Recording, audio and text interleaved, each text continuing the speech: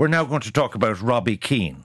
Some people have a problem about it being appointed, like he's had no gig for a while. No. He lands this job with Maccabi Tel-Aviv in Israel, and people are talking politics about Palestine. Give me a break. Ivan, Jesus, you're gonna make me feel bad for having morals and ethics. I mean, no, that's not something I'm gonna feel bad about. To be honest, like, God forbid sports people are asked a question about politics. I mean, Robbie Keane, before he signed the pen on paper with this contract with Maccabi Tel-Aviv, surely the thought has to cross your mind, okay, I'm taking over a football team in Israel. This might be deemed potentially controversial, certainly to the people of Gaza, certainly to the people of Palestine, and certainly to a lot of people in Ireland who have solidarity with people in Palestine. Well, what's your problem with that?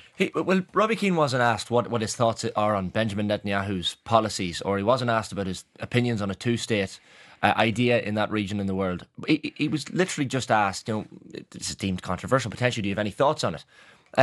And clearly he had no thoughts on it. But why shouldn't he be asked about it? You mentioned Newcastle. Eddie Howe was asked similar questions when he got the job in Newcastle. And the answer is always a non-answer, because they focus on what's happening on the pitch. We can talk about Middle East politics, fine. But when you're talking to Robbie Keane, you're talking... I mean, the question I would have asked him was, they've had 8 managers since 2020. How long do you think this gig will last? That's what I would have asked him. Yeah. Not about Middle East politics, for God's sake. My only begrudgment to us moral high ground off the ballers, as you well know. The altitude sickness, I don't know how you Exactly, we get nosebleeds when we come into the office.